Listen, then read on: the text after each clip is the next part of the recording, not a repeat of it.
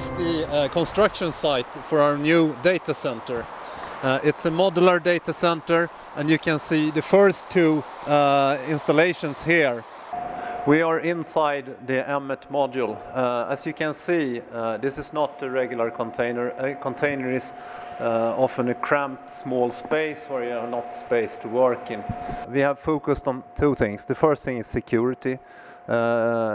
The metal is a Swedish steel alloy called Armox 500T, provided by Swedish Steel. This is normally used in armored vehicles, in tanks. The secondary thing that we have focused on is space. There's a lot of working space for guys to work in.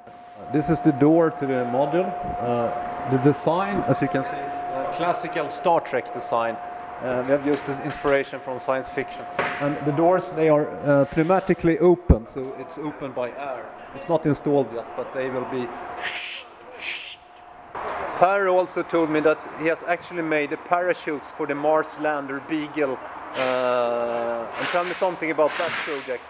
Yeah, that's right. We did, I think a few years ago now, built the parachutes that was to go to Mars for the Beagle project.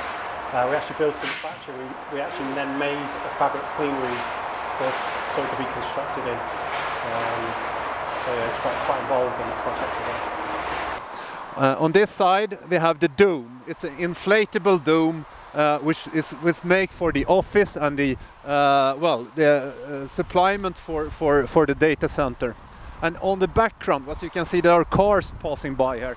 And this is the main highway to Stockholm. So this is the data center is located actually only 15-20 meters from the main highway in Sweden. There are some benefits with that. There is very good fiber connectivity, and there's a low latency. We have lots of power, and there's use here. The dome is an inflatable house. It's made for unpacking stuff, and also it's a kind of an office. We connect them to the modules. Right now we have only one module connected. There will be, in the final installation of this site, there will be 3 modules connected to the dome. The goal with this installation is to make it look like a space station.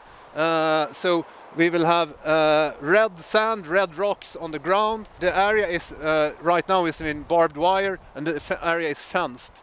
So we will keep it that. And there will be also a lot of LED lights in different colors, lighting up all this structure in different colors.